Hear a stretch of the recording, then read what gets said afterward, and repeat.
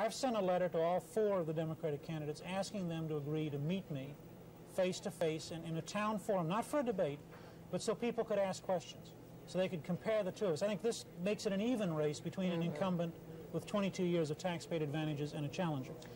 3 of them have responded. Congressman Flynt still hasn't responded. And that's going to be the first issue of this race is he willing to stand up and be accountable for 22 years of being paid by the taxpayer?